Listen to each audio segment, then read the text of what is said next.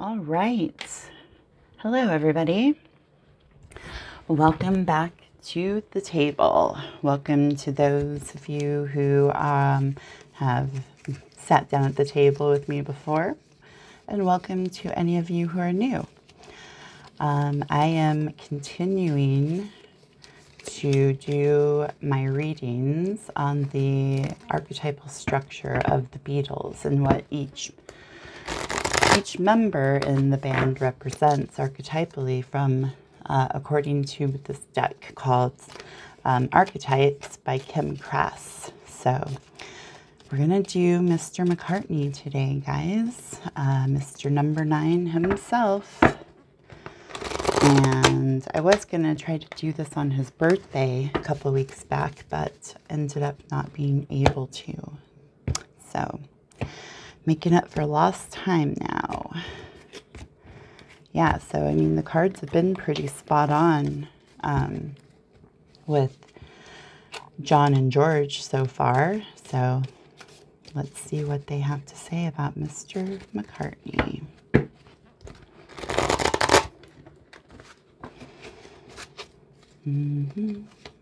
What is Mr. McCartney's archetype? What was it in the Beatles? Okay. The self. The temple.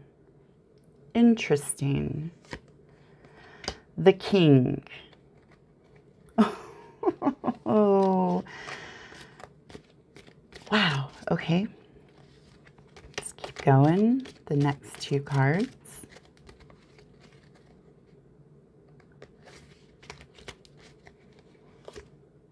The ocean. Again, we get the ocean. The prayer. Very, very interesting.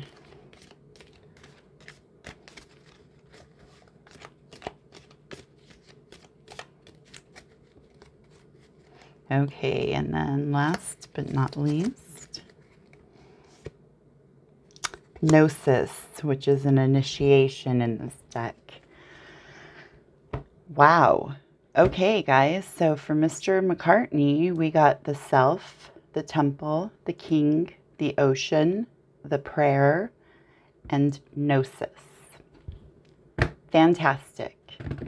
Let's take a look and see what the book has to say about Mr. McCartney's archetypal spread.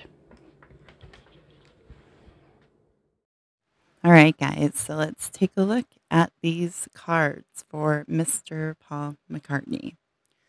First card being the self.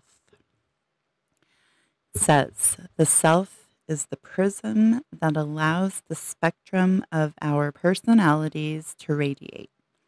It does not judge, prohibit, suppress, or oppress any of its parts, as it lovingly knows that all aspects have a time and a place, and leads us to experience the full breadth of life's offerings.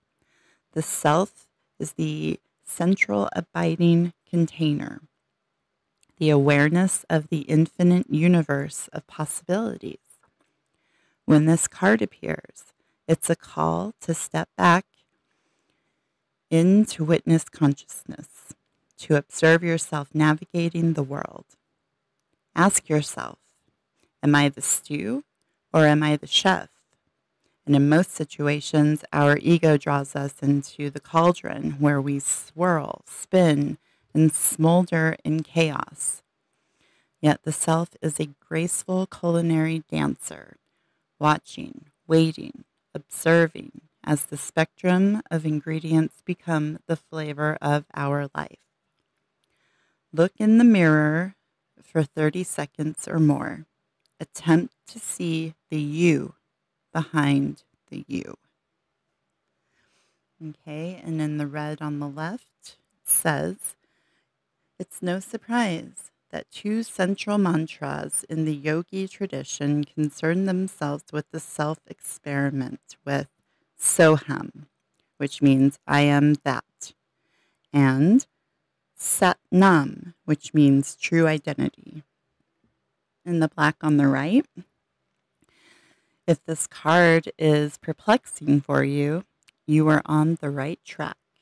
It challenges us to expand our sense of identity beyond the little self, and the ego resists such movement. Wow. So appropriate, right? Okay, so when this card is light, it represents witnessing, accepting new aspects of the self. When it's dark, it represents being disjointed, fatigued, diffused of energy and purpose. Wow, that is just spot on with the struggle Paul had to go through concerning his identity and his legacy, right? Oh my gosh, that is just too amazing, too spot on. It gets a little eerie sometimes, right? Okay, let's go to the next card, which is the temple. And the temple is the sanctuary, the shrine, or the altar. Okay, so when we think of the temple, we often envision an architectural structure in a far-off land. We are quick to distance ourselves from the sacred, assuming we must expend much effort in order to arrive there. Yet the temple is a universal and omnipresent energy, accessible in the highest and lowest, richest and poorest of places. Visiting the temple might be as simple as stepping in to the dappled light of the forest, slowly and sensuously kissing a lover, or closing your eyes to travel inward. This card is a call to re-examine what you pay homage to and what you reject. What do you spend your time worshiping? Would it be your phone, money, material goods? What barriers do you draw between yourself and the sacred? Very good question. Perhaps there is room on your altar for something new, something surprising.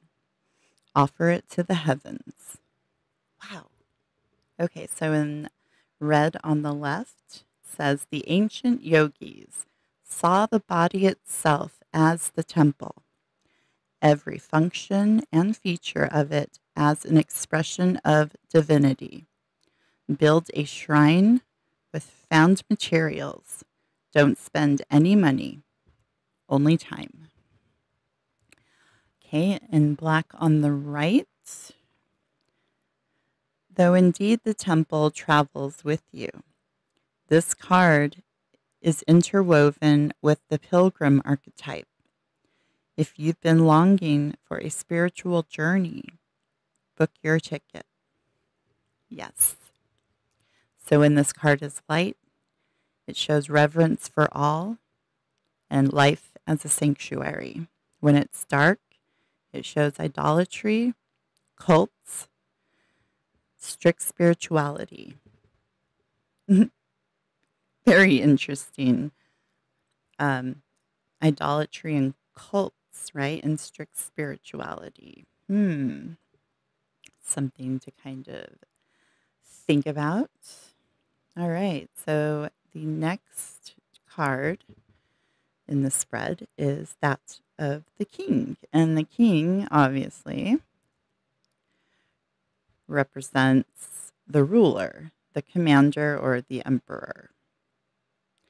If our lives are imagined as a kingdom containing the entire spectrum of human experience, the king presides over it all. Through the lens of the king, we assess the state of our land, make decisions, and rule accordingly. Therefore, the king must be thoroughly and regularly vetted so as to avoid corruption. Recognize the dual nature of the king. He is either seated in benevolence and strength, guiding you towards peace, or he is oppressing the weak out of a need to control. There is not much middle ground. Some think of the king as the ultimate expression of the ego, yet the great kings of mythology and history serve from an egoless place. They take their throne with grace and humility, knowing the divine uses them as a channel to heal deep and long-standing discrepancies in the kingdom. Oh my goodness. Okay, so in black on the left, it says, once the king's relationship to divinity is broken or challenged, he often acts from a place of fear, scrambling to uphold his image and power. So spot on with Paul and what he was going through, especially right before his death. Okay, and red on the right. The king is necessary. He is a bridge between the eternal and the day-to-day. It is also said that it is necessary for the king to die. This is a death of the ego. Oh my goodness. So when light, this card represents benevolence, divine leadership, service, or nobility. When it's dark, it represents oppression, a misuse of power, and corruption. Well, so far we are spot on with the first three. Okay, so the next card is a card that we pulled for John, and that is the ocean. So the ocean represents the unconscious, the depths, and the incomprehensible. The power of the ocean is unmatched. To step into its salty waters is to step into the unknown. By its sheer volume, the ocean represents the unconscious, all that is beyond our understanding. We cannot live within the ocean. We cannot claim it, manage it, or own it. It rejects our every attempt to dominate nature. Yet amid its overwhelming power, it calls to us, inspires us, and invigorates our life on land. It dissolves the little us into the big us. When the energy of the ocean is present, there is change stirring that is beyond any change you've known before. The ego must dissolve. The saline swells work on your every very cells, your fibers, your deepest underlying beliefs. Like Aphrodite, we rise from the oceans, froth, a new being. Life is change. Let the wave crash. Wow. Okay, so in red on the left, the ocean displays every emotion without shame. To witness its glassy, moonlit surface and its unforgiving storms is to know the full spectrum of the human experience. In black on the right, study waves, touch their surface, get in the water, no matter where you live. Each drop is a part of the whole. The ocean is in every tear. Okay, so when this card is light, represents deeper than deep, big dreams or discovery. When it's dark, it is showing subsumed or drowned, you're polluted or unpredictable. Very interesting. It's the whole motion of the ocean of change, right? The change that is coming to put the ego away, that goes hand in hand with the king. You know, the trying to find where your identity lies in the bigger scope of things, you know, and that's something that we're told time and time again that Paul dealt with, especially in the last few days of his life. So, Oh, very, very, very heavy. Okay, so the next card is the prayer. So the prayer represents the worship, the reverence, and the homage. What is prayer? When we are in a state of prayer, when are we in a state of prayer, and when are we not? To whom or what do we pray? Archetypally, the practice of prayer has been with us since the dawn of time as a remedy for the omnipresent self-centered thinking that spins us towards illusion. Prayer leads us beyond our ego as we move from our little story to the big one. Some say we are in a state of prayer anytime we are not at the center of our own thoughts. Others say prayer is a natural result of gratitude. Perhaps it is simply surrender or service. Whatever prayer is for you, this card reminds us of its importance. Get quiet, low, humble and soft. Bow and touch the ground as your heart lifts to the sky. Though it may be uncomfortable, it is time. Nothing else will do. Oh my goodness, you guys. Heavy, heavy stuff. In red on the left, experiment with the act of bowing down. Nearly all the spiritual traditions make a practice of prostration. Okay, and then in black on the right, every song, kiss, breath, word can become a prayer. It is a feeling, not an action. Consider the ancient mantra, Ong Namo Guru Dev Namo. I bow to the creative consciousness within. Bow to the teacher within. When this card is light, it is representative of offering oneself to be of service or asking for guidance. When it's dark, it shows expecting results and self-aggrandizement. Yes, so being overzealous and full of ego. Again, we're going back to the ego, dissolving the ego and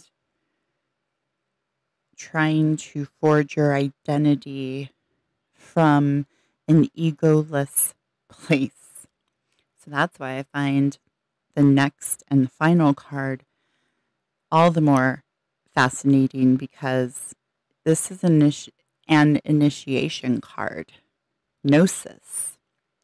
And Gnosis represents the innermost knowing and mystic truths. Whew. True knowledge is not found in facts and figures in scholarly books on library shelves. Rather, Gnosis points to the deep and timeless archetypal wisdom that rises from the felt experience of having touched the unknown with every one of the senses. Those who are drawn to Gnosis find themselves in esoteric studies, likely involving mysticism, alchemy, healing, or perhaps science. Knowing is their calling. Not knowing is their job description. No matter how far the alchemists take their studies, they come to the ultimate conclusion that facts slip towards mystery, and soon the mystery results in facts. This card signifies a knowing that is life-changing. And once you experience it, you are forever changed and become a guardian of Gnosis. The eternal mystery is calling you.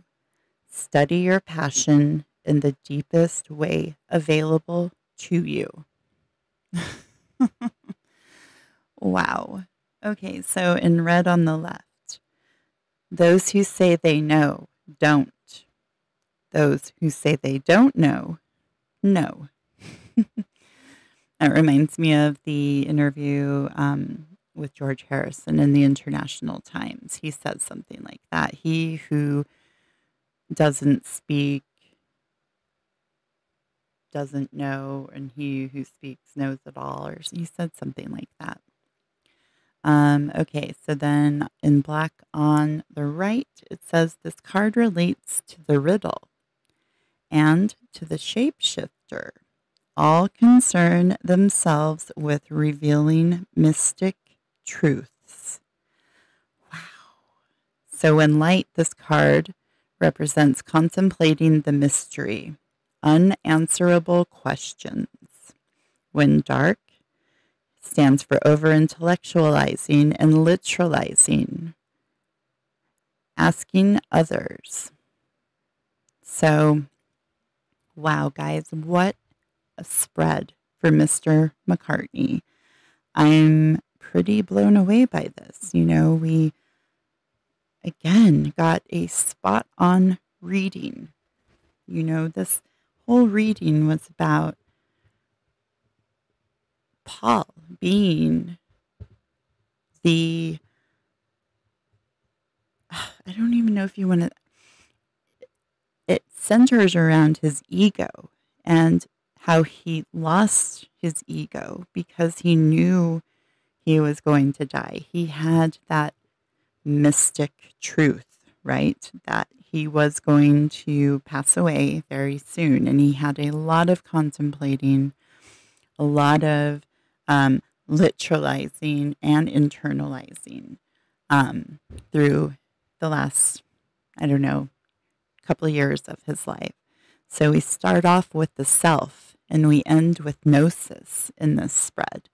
And it's all centered around the dissolution of the ego.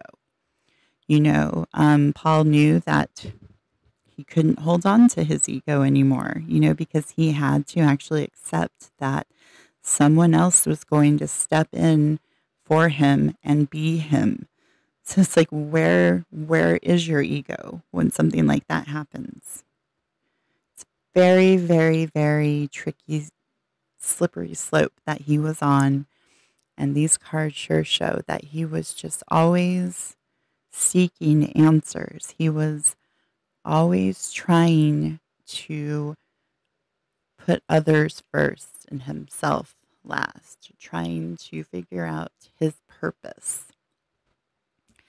I don't know. What do you guys think about this spread? I find it super fascinating. Let me know what you guys got from this reading. I'm very, very excited to see what your thoughts are on Mr. Paul McCartney's archetypal reading. Let me know. And next up, we're going to say hello to our lovely friend Ringo. Yes, we're going to do a reading for Ringo and see where he lies in all of this business with the Beatles. So again, thank you guys for watching. If you're here with me till the end, as always, it's a pleasure, and I will see you in the next video. Bye.